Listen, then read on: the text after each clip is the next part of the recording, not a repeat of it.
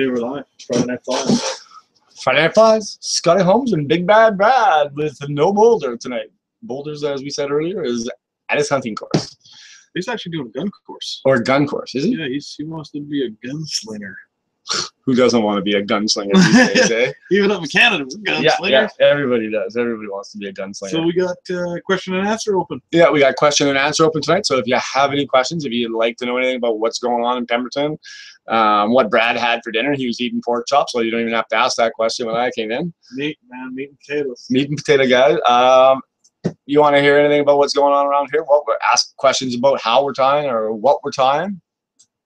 Or if you want to give us some suggestions about what we could tie, we'll even take that. That's fine. Any kind of question. Hit us up. Yeah. We're bored as hell. Yeah, we need something to liven the night up today. So on our next slide, we're going to tie up a bead-headed nymph. I'm calling it the Spikey Squirrel Nymph because it's tied with Spikey Squirrel. And just the way you held that up there, it was catching the light so good it looked like you were holding like something that was glowing. Oh yeah. Couldn't even read nothing. Oh, okay, so do that again. Hold you right there. Perfect. Spikey Squirrel, and this is in natural fox. 100%. Yeah, is what they call it, natural fox. This stuff is amazing. It's, as far as I'm concerned right now, it's my favorite dubbing for tying nymphs of all sorts. It comes in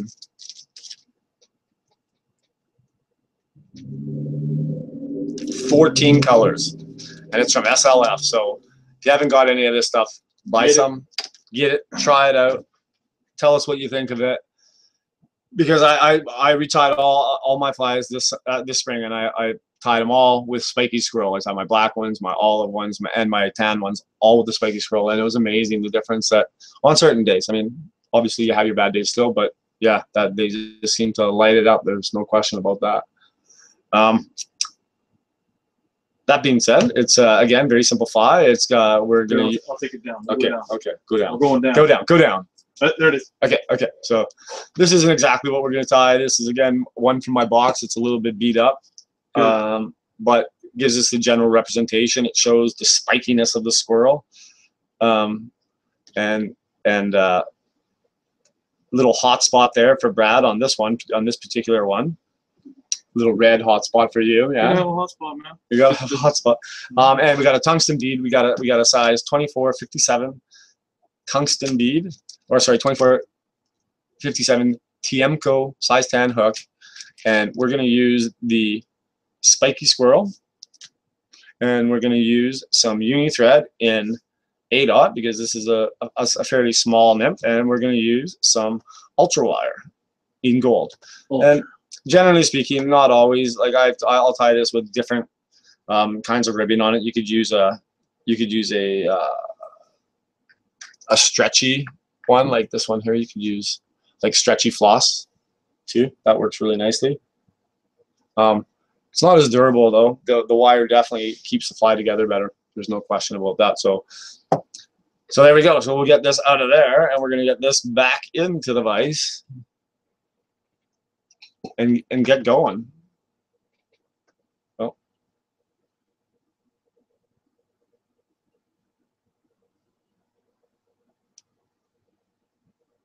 Still having troubles with my thumb.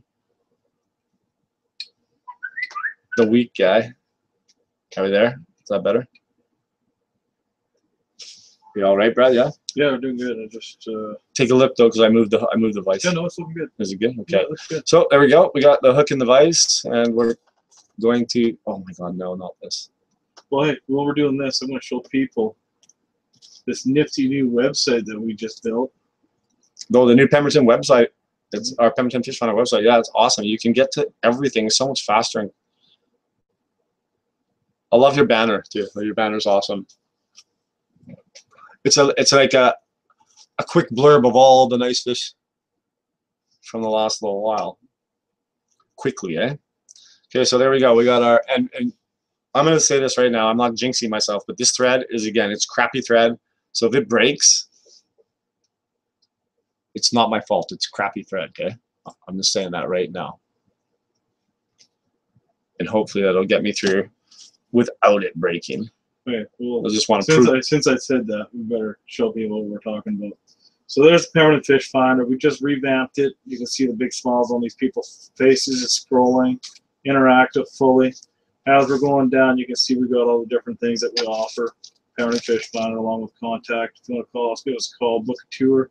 There's my lovely family and all these useful little information bits.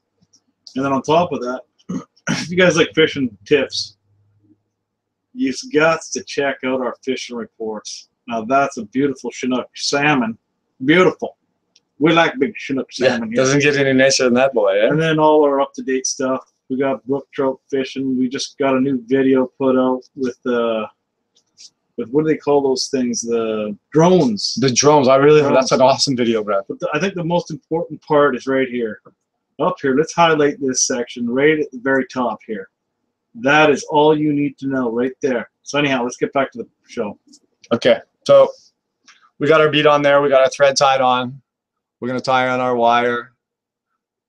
As I said, it's a chrome or a gold bead, so I'm using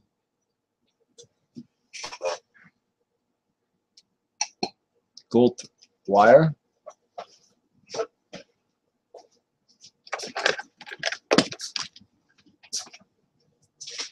And just cut that off with my crappy scissors, not my good scissors.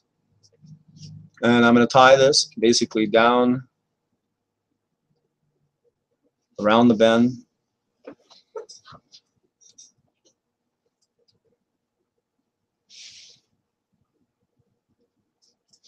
To somewhere in there. Somewhere there. Yeah. Yeah, that looks good. There's a fine line, and if you take it down too far, it's gonna impede the catching of your fish, get in the way. Okay, so there we go. We got our rib. We got a rib on there, just waiting to be ribbed up. This spiky squirrel nymph, and we're gonna start dubbing. You could tie a dubbing loop if you wanted it to be even spikier. I find that don't really need to. It's pretty easy stuff to work with, that spiky squirrel, isn't it? Yeah, it is. You know, it's. What the hell do they call it? Spiky squirrel when it's fox? Well, I don't know that it is. I think it's called fox. I don't know that color, it doesn't say. It doesn't say what's actually in the package. It just says a perfect combination of squirrel spikiness and SLF brightness. Your nymphs will come alive, and it's from Wapsi. Wapsi. So we're trying to build a taper as we go up. We want it to be pretty, very sparse near the bottom, and then getting bigger as we go up the fly. Keep that taper going. Yeah, you got me on that one. And I was going to give it a taste test, but I don't think I'm going to. Yeah, I don't think I'd eat it. Mouthful of spiky fur. Oh, God. And then find out later it's rat or something like that. With that It's actually spiky rat. Yeah. Oh, God. That wouldn't be good. Come down with the crud. Yeah, you don't see a lot of rat dubbing around, do you? Well, it's really abundant in the big cities. You know what? I was reading an article the other day about how Vancouver's being overrun with rats. Did you read that article? I did actually, yeah. Oh my God. Who would have thought, eh? I hate rats. Oh, God. They don't bug me. Like, I'm not scared of them, but I just don't like them. Yeah, it's not something you want. Yeah. That and cockroaches. You don't want cockroaches either. Or squirrels. I don't like squirrels Yeah, either. they get into your attic. They Ugh. eat the wires. Yeah, squirrels are like rats with tails. Tree rats. Tree rats, yeah. Big tails. Okay, so what we're going to do here is we're going to wrap up our wire. I'll do one wrap at the bottom. Keep them a little bit tighter as you're going up. And I try to keep the spiky squirrels spiky as I'm going up, but I'm not super fussy about it. And it'll get a little bit bigger as they come to the top. That thing looks so dang buggy, man.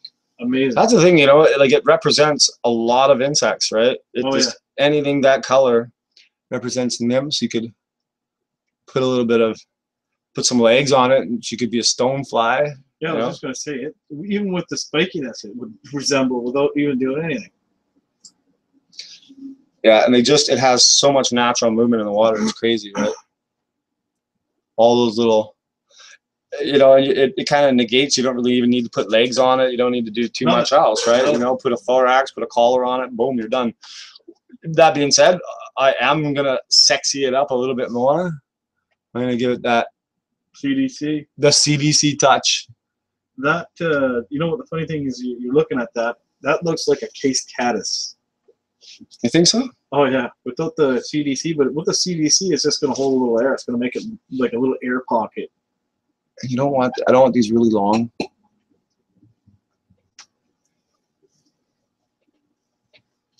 Yeah, the old rock roller.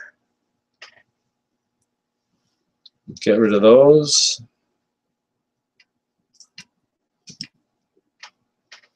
And you know, I put the CDC on there just to show you that there's lots of variations. You know, you can put a bit of CDC on there. You could put your red collar on there. You could put a black collar on there.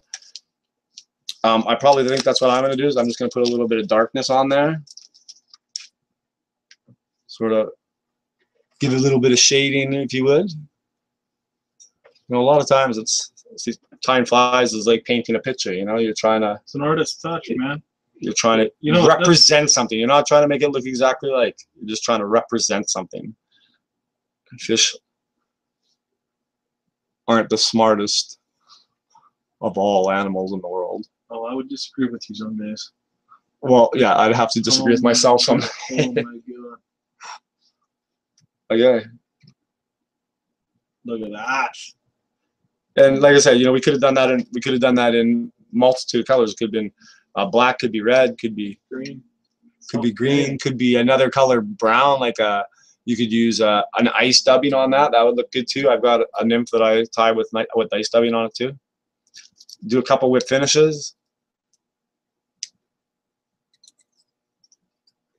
And as Brad said, you know, it's going to represent a lot of different bugs. It's a nice size hook. It's not too big. Just for interest's sake, I tie my standard size for almost all my nymphs is a size 10. From there, I branch out. I do them in size 8, do size 6. I go 12. I go 14. But I mean, my standard fishing box is five of the size 10, 5 of the in you know 4 different colors. Boom. Roll it over. Let's have a good look at that thing. Okay, let's do that. Oh yeah. Oh yeah. You're just dead sexy, brother. You don't like, and if you don't like the CDC, Get rid of it. you just pull it off. It doesn't have to stay there, right? You're finding it's not doing what you need, or it's not giving you the feel that you need, then pull it out of there, right? So there you have it, folks. Another quick nymph. Let's take it upstairs. Guaranteed catch fish. This is gonna catch you fish. In all rivers, anywhere, any river, anywhere. Man. Lakes would be on, man. Yeah. Again, it tends to be more one of my river flies as opposed to a lake fly. I do fish it in the lake for sure, and I have had success. But the whole action of the fly is really for those cross currents. Do you have any of the black in that spiky squirrel? Yeah, I do. Oh, we gotta try that next week. Okay, yeah, well, we'll tie a black one next week. Black with a hot spot, man. And then with a red hot spot, yeah. Oh, man. Let's see if I got one of those. Well, I'm sure you've already tied that combination. You got it. Well, there it is there. You do? You got a black with a hot spot? It's. Hold on, I'll just go back down there. Go back down? There it is. That thing has been chewed up, I can tell. Yeah. It's been chewed up. It's been worked. Anything in the box has been already thrown. And I'll also tie that with we can tie that with a purple collar. You know, same sort of thing. This one's purple collar on it. One of Eric's favorites. He loves purple. And that's tied with floss. That one is, which takes away from a little bit of spikiness of the squirrel, but you know, nonetheless, they all work. You know, these are bomber nymphs, and we don't tie in my box when I'm fishing. I don't have tons of flies. I try to keep it pretty simple and go with those 5 nymphs. If I know something specific about the river that's requiring a certain kind of fly, for sure I'll bring that. But these are my go-to standard in the box flies. You gotta have them. You gotta have them in size 10. You gotta have them in size 12, and you gotta probably have them in size 8, representing different things. And anything below 12, I find it hard to deal with. getting a size 14 and a size 16 fly That's on like a them. European thing, man. Going Those tiny, really tiny, mini tiny, small ones, yeah. Here in BC, man, You don't need it. You do not. they don't order off the kids menu. They want like the Big Mac. They want the Big Mac.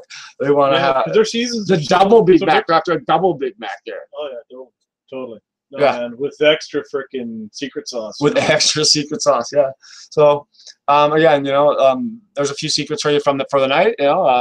Brad and I are looking forward to maybe doing some fishing. Maybe it's supposed to get sunny for the next 4 or 5 days. So, man, it's rained for over a month straight. Yeah, pretty much close to a month. Yeah, really, really rain. So I'm hoping that maybe get out, do some river fishing on Monday, maybe catch a few coho, swing a few flies. Oh God, I'm in. I'm supposed to go hunting, but right now all I can think about is fishing. All I want to do is I just want to get out on the river and swing a few flies. So I really do. It's been a while. I was hurt. Didn't really get. I tried fishing. I wasn't very good, so I sort of gave up. Two-hander right now with your thumb? What's that? You're okay with the two-hander now? Yeah, I mean, everything still hurts. It still hurts, but I mean, I'm getting better, and it's not. There's no scar. There's no cut, so I'm not worried about infections or anything like that anymore. So I can get back on the water and start enjoying myself. And yeah, we're gonna get back out there, throw some lures around, and throw some flies around on Monday. Enjoy the sunny weather, and yeah. So Friday Night Flies with Big Bad Brad and Scotty Holmes and No Boulder. He can watch it later. Yeah, he'll watch it later. Yeah, get out, do some fishing, and we'll see you next week on Friday Night Flies, because we will be here next week. We're gonna drag Boulder in here, whether we have to drag him in by his. Yeah, he doesn't have much of a hair on his head. I was gonna say hair, but we'll drag him in here nonetheless, and we'll be in here tying fly. Well, maybe we'll get Brad to tie us up another jig we fly. Get Benny in here too. Oh, we'll try to get Benny in next week too. Birkenhead Benny. Birkenhead Benny. He was dressed up on Halloween as you. Did you hear about that? I know, man. I got like. I laughed my face off when I saw him. Yeah. You obviously seen him. Yeah. Okay. Well, Friday Night Flies, Scotty Holmes, Big Bad Knowles. Next week, we'll see you here.